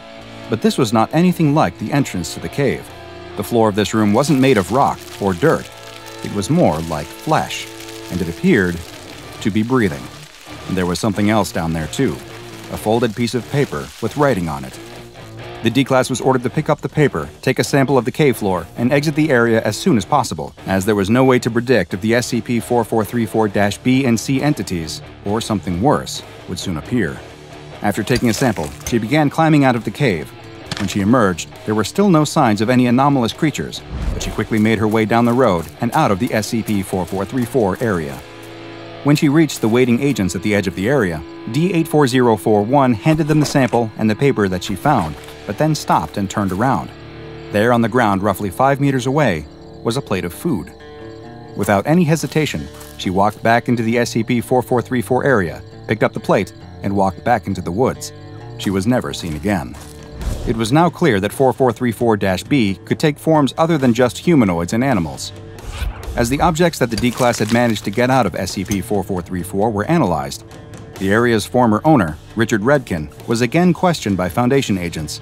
They asked him if there was anything he failed to mention in their previous interview, and he told them that there was one thing that he preferred not to normally discuss. Just before his daughter's death, in addition to her fascination with writing and coming up with stories, she had become obsessed with the occult. When they asked him about the paper they had found within SCP-4434-D, he told them that it was very likely that she had written it. The SCP Foundation now understood why they had detected so many thaumaturgic particles in the area, which is the residual energy left over from a particular form of ritualistic practice that is more commonly known as magic or witchcraft. The contents of the paper found in the cave seemed to add additional weight to the theory that his daughter may have been involved in a ritual that led to the creation of SCP-4434, because written on the single page is a poem which reads, "The forest is a sea, the wind is the waves, and the water is the leaves. The streams become undercurrents, the birds become fish, and coral finds its home as fungus, growth sprouting as I wish. The ground is the shore, pulling me by the feet, dragging me down and pulling me back and forth on repeat. I dove down past the light, down where I couldn't breathe, and found nature looking for a fight. Yes, the forest is a sea, but I've made it barely big enough for me. The forest is a sea, so now something's bound to come eat." Things only became more mysterious, though, when Foundation researchers performed a DNA test on the sample taken from the bottom of the SCP-4434-D cave. What they found was that it was, just as D84041 had described, a flesh-like substance, and that it was a 78.9% match to Melanocytus johnsoni, better known as the deep-sea anglerfish. And there was one final discovery to be made as well. Linguistic teams within the Foundation investigated the name of the road that had appeared on the SCP-4434-A billboards, and discovered that the word was very similar to the Native American Tutelo tribe word Wagriwa, which roughly translates to the phrase, "I have come back." The girl sighs and slumps in her seat, kicking at the back of the bucket seat in front of her. Her mother, sitting in the car's front passenger side seat, doesn't even notice. She's too busy taking photographs out the window and chattering with her husband, who's driving the car. That's all they've been doing all day, and the girl is sick to death of it. Her parents dragged her on this stupid vacation trip, and now she's got to waste her whole summer away from her friends. She stares out the window and watches the pastoral countryside slide past. The quaint little villages and rolling hillsides really excite her parents, but she could not care less. Mom and Dad planned this family vacation across Europe for months, but she would much rather have gone someplace interesting instead. There are only so many boring old castles and stupid cathedrals that you can look at before you just lose your mind. The girl sighs and crosses her arms across her chest in silent resignation. "Guess we're just gonna look at more dumb buildings," she mutters. "Honey, can you stop that? Your father worked really hard to put this trip together, and the least you could do is pretend to have a good time," says her mother, momentarily lowering her camera to berate her ungrateful daughter. Huh? It's the first time that her mother has acknowledged her all day. "I think you're really gonna like today's itinerary," says her father, grinning as if he's got a delicious secret that he can't wait to share. "We know it's been hard for you spending your whole summer away from home, so today we're gonna do something just for you." "Uh-huh," says the girl. "Sure, Dad." She rolls her eyes and pulls out a cell phone. At least she can still get internet access out here. Desperate for something to distract her from the monotony of this car trip, she quickly scrolls through her feed and reads all the notes that her friends back home are posting. She frowns. Her classmates are all posting about the latest blockbuster film in the girl's favorite media franchise, Vampire Boyfriend. She grits her teeth. She likes to consider herself a Vampire Boyfriend superfan. She's a well-known poster in the Vampire Boyfriend online community, famous for her fanfiction, as well as her own original character, Vampire Girlfriend. In fact, her writing is somewhat controversial. A lot of Vampire Boyfriend purists have accused her character Vampire Girlfriend of being a Mary Sue, and they object to her stories where a Vampire Boyfriend meets and falls madly in love with her, to the point that he forgets his canon lover from the film series, Vampire Wife. She's annoyed to see that her friends got to see the new Vampire Boyfriend movie on opening night, while she's stuck out here on this stupid family vacation. The movie won't premiere in Europe for another few months, and there's no way she's going to be able to avoid spoilers for that long. Everything about this situation seems tailor-made to irritate her, and the excited giggles of her parents in the front of the car as they exchange knowing glances are only annoying her more. "Trust me, you're gonna love this," says her father again. He peers at an unfolded roadmap in his lap, mutters something under his breath, and turns the car off the main highway and onto a narrow gravel road. The girl grits her teeth as the car rattles over the uneven ground so hard that it nearly jostles her cell phone from her grasp. She tries to distract herself by typing some notes to herself, plot points for the latest Vampire Boyfriend fanfiction that she's working on. In her new story, Vampire Girlfriend is going to be kidnapped by werewolves, leading Vampire Boyfriend to have an existential crisis as he struggles to find meaning in a world without his beloved. She makes a note that Vampire Girlfriend should look, dress, and talk just like her. After all, she imagines, wouldn't she be the perfect match for Vampire Boyfriend? She pauses, a momentary dreamy expression on her face, as she imagines how much better a weekend together with Vampire Boyfriend would be compared to this boring car trip. "This can't be right," mumbles her father, scanning the horizon. "But the directions said..." Suddenly he brightens up. "Oh, there it is! Playland!" The girl cranes her neck to see that the car is fast approaching what appears to be a little carnival at the end of the road. She rolls her eyes. Oh, great. Of course her parents would take her here. First, they bore her with endless visits to museums and historical sites, and now, when they want to make it all up to her, they take her to a carnival for babies. She's not a kid anymore, but her parents still think that this sort of goofy nonsense should excite her.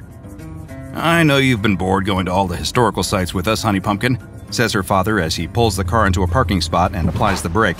"That's why I asked the hotel concierge if there was anything good around here for kids. And wouldn't you know it, The next morning, what did I find shoved under our door? 3 free tickets.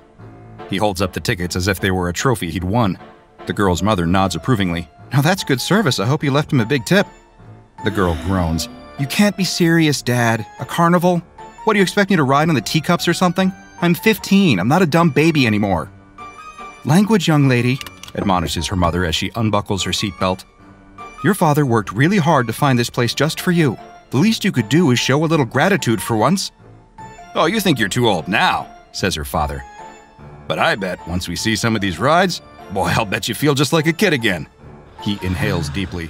Even inside the car, the unmistakable fair smells of funnel cake and corn dogs are in the air. You smell that? It smells like fun. Sure, fun. The girl pockets her cell phone. The family exits the car and walks toward the Playland gate, where they're greeted by a costumed employee. Welcome to Playland, announces the employee in a chipper voice. Your favorite amusement park. When you're at Playland, you'll find that the worries of the day melt away, and it's time for play. Oh, you speak English, says the father. He turns to the mother.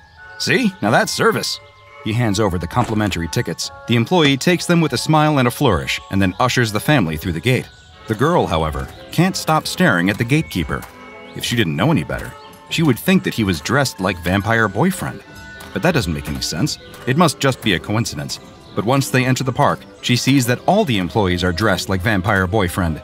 The guy standing behind the counter of the ring toss booth, the guy manning the balloon station. The uniform for this park looks like the outfit that she imagined Vampire Boyfriend would be wearing in her first fanfiction story. Wait, says the girl, staring up at the bundle of helium balloons floating above the balloon vendor. Each balloon bears the name Vampire Boyfriend and the fanged bat logo of the film series. So it's not a coincidence at all? This theme park really is themed after her favorite films? Her father notices her change of expression, and he nudges her in the ribs. Eh? I told you that you like it. This is all about those movies you like so much, huh? Ghost Boyfriend or whatever? It's Vampire Boyfriend, Dad, she says distantly, but she's too mesmerized by her surroundings to put much feeling into the barb. How much for a balloon? Asks her father, pulling open his wallet and quickly thumbing through a stack of local currency. Oh, no charge, says the balloon vendor brightly. He plucks a string from the bundle and hands it over. Everything's free for our valued special ticket holders. Well, would you listen to that? Says her father. He replaces his wallet in his back pocket. Now, this is the kind of carnival that I wish we had back in the States. The girl awkwardly takes the proffered balloon. She feels silly holding it, but she's more confused about why it's free. The whole point of offering free entry into a carnival is to gouge people with overpriced rides and souvenirs, right? But everywhere she looks, she can't help but notice signs advertising free corn dogs and bumper cars, unlimited rides for $0. How can this carnival make enough money to keep operating if it's not charging for anything? In fact, how can this carnival make enough money to keep operating when it's based around a niche film like Vampire Boyfriend? Are there really that many Vampire Boyfriend fans out here to keep this place in business? Not that there's anyone else around. As she scans her surroundings, she realizes that, while there are plenty of costumed employees bustling around the fair, she doesn't see any other fair goers. It's as if this whole carnival was created and maintained solely for her benefit. Hey, Pumpkin, how about a ride? I bet you'd love to try out some bumper cars, huh? Says her father. How about we go for a race, and you can see if you can beat your old man, huh? He points to a bumper car ride across the midway. The girl stares. Like all the other rides, it's covered in Vampire Boyfriend murals. This one depicts a young woman running away from a pack of werewolves, and the young woman looks exactly like the girl. It couldn't be. But there's no other explanation. The young woman in the mural matches exactly the description of the girl's character Vampire Girlfriend from her fanfiction story, and the image of the werewolves looks like it's an illustration of the scene where Vampire Girlfriend gets kidnapped. How could this be? Could it be that the artist, obviously a fan of the Vampire Boyfriend films, is also familiar with her fanfiction? But even if that was the case, it's absurd to think that he would use it as an inspiration for a theme park ride. Who other than her would possibly recognize this scene? Says the girl's mother, walking up behind her and peering at the mural. Why, that girl looks just like you. I know, she does, says the girl quickly. It's almost a relief to know that her mother has also noticed the resemblance. At least it means that she's not imagining things. At the same time, she feels a twinge of guilt. Readers online are always accusing her of using Vampire Girlfriend as a thinly disguised self-insert. Seeing this larger-than-life picture of Vampire Girlfriend makes her think that there might be some merit to the accusation. Come on, you lot, stop worrying about some old picture and let's have some fun, says her father. He offers money to the ticket taker parked behind the kiosk, but the man merely shakes his head. Your money is no good here, sir, says the ticket taker. "The bumper cars are free for our favored guests today." Their father clambers into the rink and ambles toward a bumper car. Her mother tugs at the girl's arm as if to encourage her to join in, but the girl resists. "Come on, what's gotten into you?" says her mother. "This place is just weird," says the girl. "Like, half of the stuff here isn't even from the official vampire boyfriend lore. It's all stuff that I made up for my stories." Her mother rolls her eyes in annoyance. "Really? We go to all this trouble to find something that you would like to do, and all you want to do is complain?" "I'm sorry, ma'am. Is there some problem here?" The family is startled as another employee walks up to them. He's also dressed like vampire boyfriend, and a wide smile is plastered across his face. "You folks look like you're upset about something." "You're damn right I'm upset about something," yells the girl. In her rage, she throws her drink at the employee. He barely reacts as the cup explodes against his chest, dousing him with sticky soda. "What's going on here? Where did you hear about Vampire Girlfriend?" "Ma'am, Playland is designed to give every visitor the perfect experience," says the employee blandly. "That's not good enough. Tell me what's going on here." The employee's attitude changes on a dime. His bright smile fades, and suddenly his tone turns stern. "Ma'am, I'm afraid that you're going to ruin everyone's fun if you keep up this sort of behavior. We like to keep things fun here at Playland. If you want to spoil the fun, I'm afraid I'll have to ask you to leave." "Fine, then we'll leave." "Oh, come on, young lady, we just got here," snaps her mother. "We literally drove all day to get here and you want to leave after just one ride? You don't even like rides." "There's a principal involved here," says her father sternly as he saunters up. "Young lady, if that's your attitude, then I think maybe you should go wait in the car, because your mother and I intend to have a good time." The girl doesn't have a chance to argue. The employee rests his hands heavily on her shoulders and turns her around. "Don't worry, folks. We'll escort her back to your car. You can join her as well when you're ready." The girl cannot believe what's happening. The employee politely but firmly steers her toward the exit, and Frog marches her out the gate. He abandons her in the parking lot, tipping his hat and smiling brightly before he disappears back inside the park. "Please try to enjoy yourself, ma'am, until your parents are ready to join you. In the meantime, why don't you work on that new fanfiction you've been planning?" "How do you know about that?" yells the girl. The employee doesn't answer, simply turning and fading back into the crowd. She rushes to the gate, but the gatekeeper stops her. "Sorry, ma'am, no re-entry without a ticket." "But I have a ticket," she cries. "You saw it. My dad gave it to you like half an hour ago. Come on, you can't be serious." She tries to push past him, but the gatekeeper grabs her wrists with surprising strength and holds her. Still smiling, he firmly escorts her back out to her car before releasing her. "Please, ma'am, don't make a scene. You're going to disturb our guests." "Who's in charge here? I need to talk to the manager. I want my parents back right now." The gatekeeper doesn't even respond. He simply returns to his station. There's nothing that the girl can do now but wait. She sits down in the gravel and leans her back against the side of the car. Minutes turn to hours, and still her parents haven't returned. Eventually, she goes back to yell at the gatekeeper again. "Where are my parents? They should have been back hours ago." "Sorry, ma'am. I guess your parents are just having too much fun right now. I'm sure you'll see them again soon, though," says the gatekeeper. The girl shivers as she feels a bite in the cool twilight air. She notices that the sun is starting to dip behind the mountains. It'll be dark soon. How much longer could they take? Even if they decided to ride on every ride in the park, surely they would be done by now. "What time does the park close?" asks the girl, a note of panic rising in her voice. The gatekeeper blinks serenely. "Playland is open 24/7, ma'am. We're always here when you want to play." The girl feels the color drain from her face as she ponders the possibilities. Her father has the car keys, so she can't take the car to go for help. She pulls out her cell phone, but she doesn't know the number she would need to alert any local authorities. And it's not like she speaks the language anyway.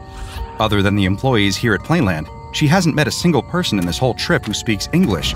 She's completely helpless, trapped, and there's nothing that she can do except wait and hope. As the night settles in, she realizes that her wait might have just started. It might not be the happiest place on Earth, but it definitely tries to be. And while the world is full of sketchy amusement parks, most of them just want your money. The amusement park known as SCP-1357, however, genuinely wants you to have a good time. Sometimes it wants you to have a good time, whether you want to or not. SCP-1357 is a theme park with an area of approximately 4 square kilometers, located somewhere in Poland. The park has 4 entrances, at each of the cardinal directions. SCP-1357 is highly selective about who it allows to enter the park. restricting access to parties that meet the following criteria. The group must contain at least 2 adults in a romantic relationship. It must contain at least 1 member who is under the age of 18 and who thinks of the aforementioned romantic couple as their guardians. And every member of the party must possess a free ticket, hereafter referred to as SCP-1357-B. The park does not charge for admission, and the only way to gain access is to have possession of an instance of SCP-1357-B. Once inside, SCP-1357 looks like any other carnival, with thrill rides, amusement arcades, midway games, and concession booths. Highly unusual for a carnival, though, is that SCP-1357 does not accept any money.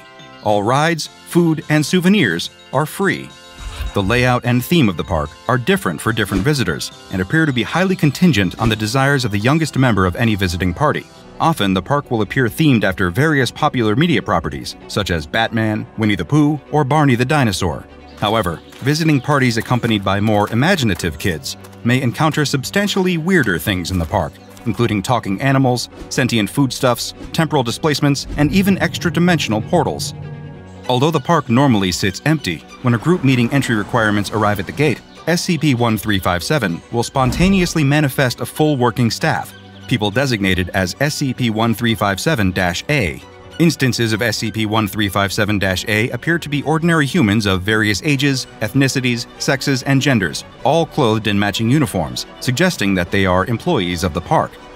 Instances of SCP-1357-A are exceptionally friendly and helpful, and are extremely dedicated to making sure that visitors to SCP-1357 have a good time. In fact, there's nothing that they care about more. There is, however, a darker side to SCP-1357, and one incident suggests the frightening lengths to which the park will go to make sure that its younger visitors truly enjoy their stay. As part of an experiment, a Foundation agent visited the park with his own family, each member equipped with audio recording devices that continuously transmitted to Foundation consoles. During his stay, he attempted to interrogate an instance of SCP-1357-A. The instance of SCP-1357-A refused to answer the agent's questions about the purpose or origin of the park, instead lamenting that the agent's attitude was going to spoil the fun for his family. Eventually, instances of SCP-1357-A escorted the agent to an exit and forcibly removed him from the park. When his wife attempted to follow him, the couple's daughter refused to leave. Instances of SCP-1357-A separated the daughter from her family, removing the wife from the park and keeping the daughter inside, leaving the parents with only vague assurances that their daughter would be returned when she was ready to leave the park.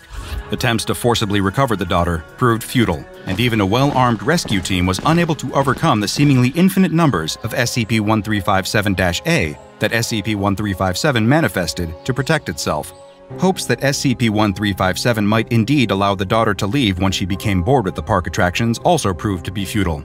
Audio captured from the daughter's recording device seems to indicate that when she eventually demanded that SCP-1357-A's release her, she was instead placed into some sort of machine that altered or brainwashed her into becoming an SCP-1357-A herself.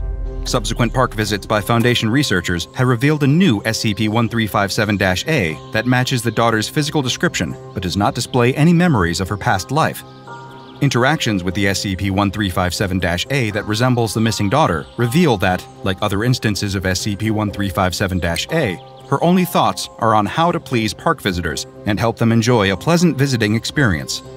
In the end, Playland may offer the ultimate amusement park experience for free, but it might still exact a price that's way too high. The final bell rings, signaling the end of a new class's first day at middle school. A girl exits the building, her backpack slung over her shoulder, body hunched under its unfamiliar weight. It's been a long and tiring day. Her family just moved to this small Oklahoma town from the big city, and of course, she's spent every minute since then trying to adjust to her new surroundings. It's never easy to be the new kid in town. Right now, all she wants to do is to get home and relax. She doesn't want to think about school and its related anxieties for the rest of the night. As she walks down the stairs, she notices the school bus parked at the curb. Thank goodness, she thinks. I can't wait to get out of here. This day can't end soon enough. But for some reason, something about this bus sets her nerves on edge. What is it that just seems off? There's nothing blatantly wrong with the bus, but when she looks closer, she realizes that it definitely looks a little strange. The different parts of the bus just don't add up. Some parts are new, clearly just off the factory floor, while others are battered and bruised from long-time wear. Some parts even seem to come from different makes and models of bus. I guess it's not that strange, she thinks. After all, her old school always had a measly budget. You could practically see the road through holes in the floor sometimes. Her new one probably just has those same issues. Aren't those problems all over the country after all? The school probably just had to buy a dilapidated old bus cobbled together from random parts to make ends meet. And besides, she thinks as she watches her classmates pile onto the strange bus without a second thought, none of the other kids seem to think that there's anything weird going on. This must all just be in my head, she thinks. I'm probably just being weird because I'm so tired. I can't let myself become the new girl and the weird girl. The girl is startled as she hears a voice behind her. Hey! She turns and sees a boy that she recognizes. He sits behind her in class. They haven't spoken before now, but he seems friendly enough. You're the new kid in school, aren't you? He says. Yes, my family just moved to town. She tries to talk to him, but she can't help but keep getting distracted by the weird bus. Right. The boy glances at the bus, as if he can sense her discomfort with it. You worried about the bus? I was pretty nervous my first time riding it, but I don't worry about it anymore. You get used to it, he tells her. Right, she says. The girl feels her cheeks going red with embarrassment. She doesn't want her classmate to think that she's scared of riding a bus.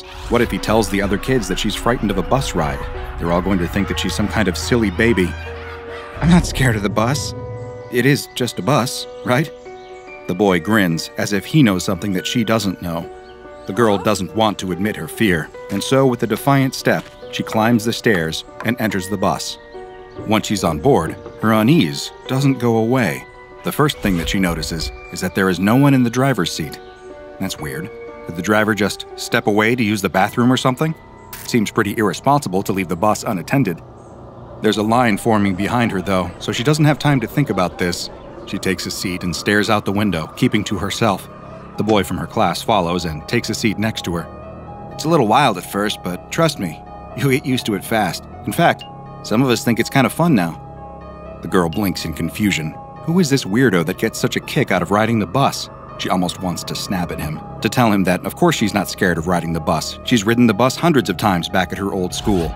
But at the same time, there's definitely something weird going on here. And as much as she's trying to play it cool, she's clearly not able to hide her feelings. This boy can easily sense that she's uncomfortable. Suddenly, the bus lurches into action and pulls away from the curb. But wait, how can this be? She never saw the driver get back on board. The bus can't be driving itself, can it? She stands up in her seat and cranes her neck to see. Her eyes bulge from her head in fear and surprise as she realizes that, in fact, there's no one driving the bus at all. The driver's seat is empty and the wheel is turning by itself as the bus careens down the road. Who's driving the bus? She shouts, but the other kids barely even react to her outburst. Most of them are chattering amongst themselves, and only one or two turn to look at her briefly before shrugging and turning back to their own private conversations. A chorus of giggles behind her alert her to the fact that she's just completely embarrassed herself. What's the matter, you scared? Calls an older boy from the back of the bus, guffawing loudly. Of course no one's driving. Don't you know anything? Leave her alone, says the boy in the seat next to her. It's her first time. She's never ridden the bus before. She's too panicked to correct him that, yes, she has been on the bus before, but not a bus like this one. What's going on? We're all gonna die, she cries, clutching at the seat in front of her in terror. Despite her fear, though, she can't help but notice that the bus isn't simply speeding into oblivion. The bus obeys all the traffic laws, stopping at stop signs and signaling before turns. It's almost as if the bus itself is alive and aware of what it's doing. That's just how it is, says the boy next to her in a matter-of-fact voice as if he's anticipated her question. Apparently, this is a normal day for kids here in this Oklahoma town. The girl doesn't think she could ever get used to a bus that drives itself. But what comes next is going to prove to be even stranger. But you might want to close your eyes for this next part, says the boy. The girl asks him what he means by that. But before he can answer, she feels a strange wave of sudden nausea overcome her.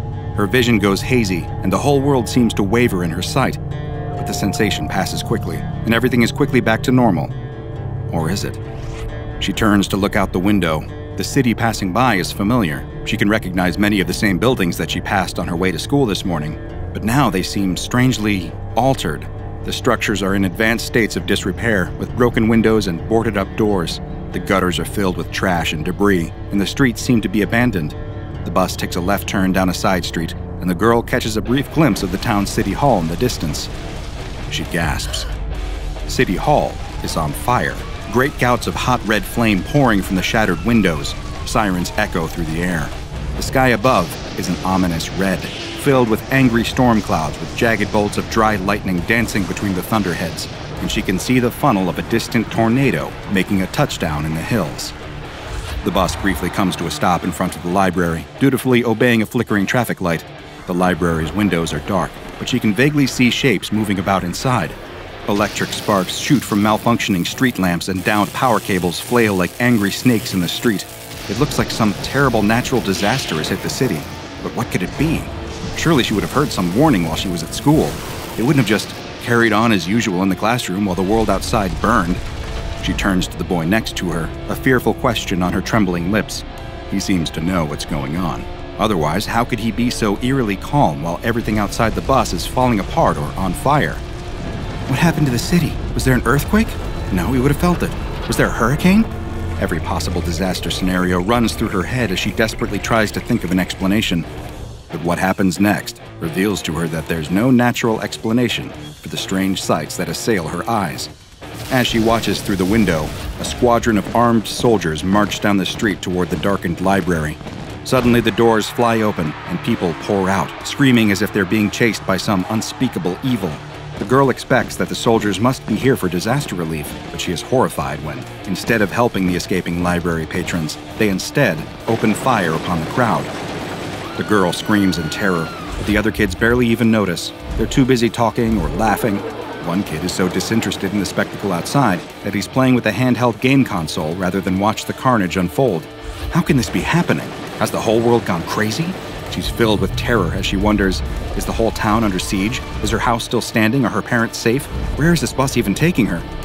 I told you that you might want to cover your eyes, says the boy next to her. The bus continues on its route, passing all sorts of terrifying sights. A parking lot has been transformed into a mass grave. She watches as uniformed police line up peaceful citizens against a brick wall to brutally execute them by firing squad.